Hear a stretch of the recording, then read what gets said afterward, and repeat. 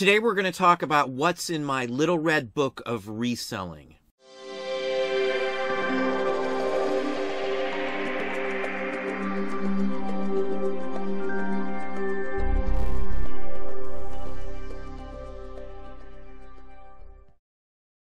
Hey, it's Don. Today we're going to talk about your little red book, your little black book, a list of those people that you call when you need something specific related in your business. Now, there's a vintage 1960s song by the group Love called In My Little Red Book. And it's a list of all the people that he called in that song. That's kind of like the same type of thing that I have for reselling specifically. Back in the day, they used to say, I have a guy for that. If you need somebody to fix this or you got something wrong with your car, I got a guy for that. I got a guy that does this. I got a guy that does that. Or a girl that does this. Or a girl that does that. A lot of the times when I'm out in the real world and I run into somebody who does something that could potentially help my business, obviously I want to inquire, investigate it a little more, reach out, talk to the people, and see if there's something they can do for me. We basically have a list of a ton of businesses and individuals that supply us with stuff. So if I need boxes, I've got several people I can call. I do have a guy for that or a girl for that. And I can basically just email or drop a line to somebody and say, hey, can you get me a skid of boxes? What size you need, and off I go. Or I need some tape, or I need the paper, or with the model making or something, I need some latex rubber to make some molds. I know exactly who to call to give me the best information as well as the best price. That's something you need to know, and that comes in play with keeping a good contact with people, not burning your bridges. With the business side of this, I'm always looking to see what I can do or what I can gain from a business relationship with some other person or business. So that's why I do have a list. Most of the things that I get or purchase or show out in videos are stuff that I've gotten from somebody specific. Like a good friend of our channel, Don, Primetime Treasure Hunter here. He's got a guy for comics. He's got a guy for this. I have the same basic principle. And I keep a list, a book of everything that I deal with. Everyone I contact or need something from. So if we need something out of the ordinary, a cord, something related to a microphone, or I need some more technical expertise from somebody who's done something longer than me, I know who to call. I'm in people's lists as well where people do contact me for many different things, and that's a good plus. So if you help somebody else, you know, you can hopefully get some help back from them as well. So whether it's merchandise, sourcing out specifics or not, that is a huge plus. You want to build up a relationship with any type of business that would do something that could benefit your business. Regardless of any personal or feelings like that, this is a business and you go after business contacts in that same philosophy. If I didn't have a list for some of these things, I'd be dead in the water on some items like pricing or images of something or markets to get things or even markets to sell things at as well. Most of what we sell, I have a person for that. I have a person that supplies me with toys generally, whether it be through an auction, whether it be through a picker, or whether it be through specific individuals or places that I always get the same type of items. I literally can flip through a book and decide on what I want. If I want to buy big bundles of books or even a pallet or two of books, I can do that as well. If I wanted clothing by the pallet, those are available as well. So are returns from Amazon or anywhere else if you really wanted that.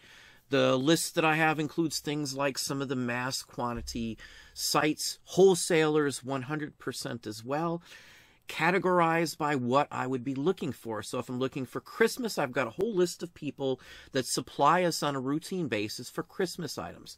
If one item's hot one year and it's not hot the next year, I have a list of alternate sources for all of those. Don't just have one source or one location for any specific item. The more you can have, the better you are off. Like when we first started getting heavy into postcards, I only knew a couple people that were hopefully able to get me postcards on a semi-routine basis.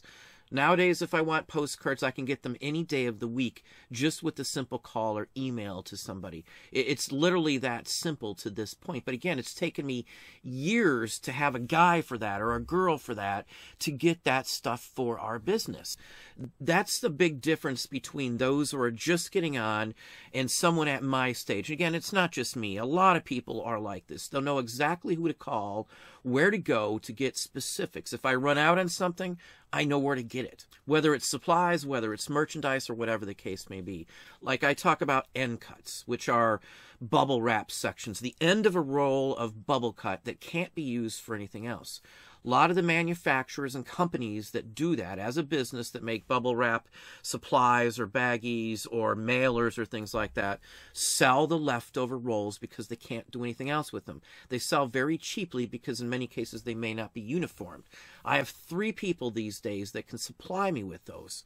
It's the cheapest stuff you can get out there. You can get a 1,000-foot roll of this stuff for like $15. You pick it up local. You have nothing in it but a few minutes and drive, depending on where these companies are compared to you. And I've got one really, really close to where I live. So that's one of those, I've got a guy or a girl for this situations. I know where to go. If this person's out, I can call the second one on my list or the third one on my list if need be. But having that list is essential to your business.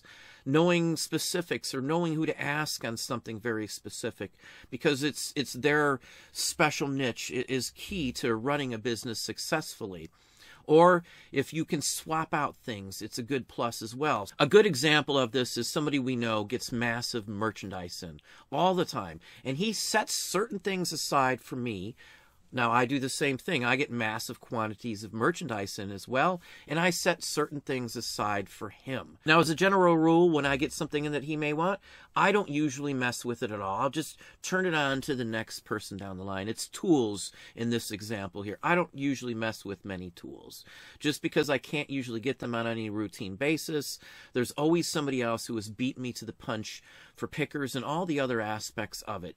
Tools are a very highly competitive business where I'm at locally. So it's almost impossible, unless I want to spend the night somewhere at an estate sale trying to be the very first one in the door and only go straight for the tools. So I don't usually mess with that. So I save all those when I do run into them for somebody else, and he saves me all the vintage paper that he just doesn't care about. Many times I get items from him that are worth a lot of money, and of course he gets tools from me that are worth a lot of money. So I've got a guy that gets me bulk lots of paper, and in many times it's the same type of items, a label, a specific type of flyer, brochure, photos, RPPCs, or anything like that I get from certain specific people. It's just a matter of a phone call, a text message, or an email to figure out if he's got new stuff in for me. He'll build it up until it's ready and say, hey, I've got a couple big boxes for you. That's the way this works for us. I have a little red book of exclusive reseller-only contacts that I deal with. And it's worked for us very well because we've built up a rapport with these folks. So our prices are better. The honesty between us is awesome. It's hard to trust somebody when you're first starting out, but once you've done successful business and both parties are mutually making something decent out of that relationship, it really expands from there, and you can work out better deals, better connections. They'll turn you on to people as well. You'll get a guy to find this for you or a girl to find that for you. Whatever the case may be, don't burn your bridges. Always keep an open mind no matter who you were talking about. You never know what they may do in the future or what they're doing now that could help your business. Hopefully, they're being business thought-wise as well, and they are thinking the exact same thing you are. Many times, just by me asking a ton of questions to people, I've learned or met new contacts that now supply me with things. Contacts that I would have never, ever found had I not stepped out of the bounds, asked some questions, asked some relevant information and things like that. Maybe they themselves weren't able to supply me with certain things, but friends or people they knew specifically were. So don't just think of the direct contacts, but indirect contacts have worked awesome for us also. Good example, hey, I'm going to be over on your side of the town. Do you have anything for me? Boom, there you go. Or I'm going to be over on Friday. Any chance you're going to have anything by Friday? Another great example. That's the type of thing and feelers that I throw out there. Most of the time I get responses, yeah, swing on by. And boom, I'm out. I hit a whole bunch of people on the same day. I can orchestrate this ahead of time. Say Sunday, I want to do something next week.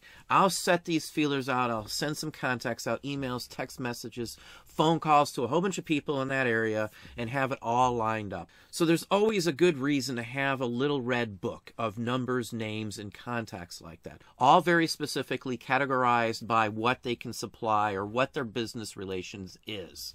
So I keep that separate. I keep that totally different than my personal contacts, my family contacts as well too. Having a person for something is a key plus.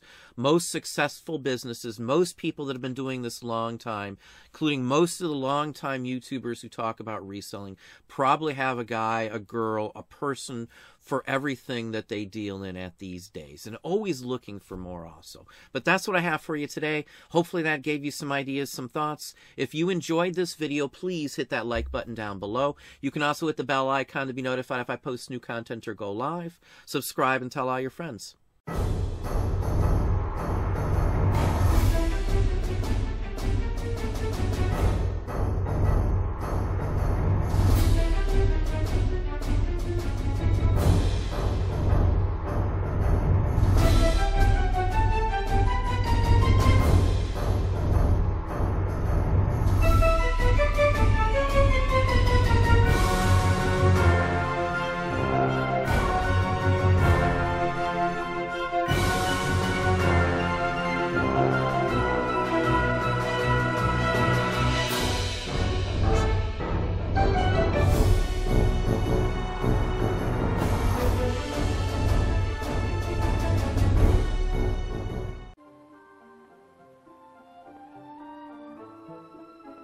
This man had a profitable day.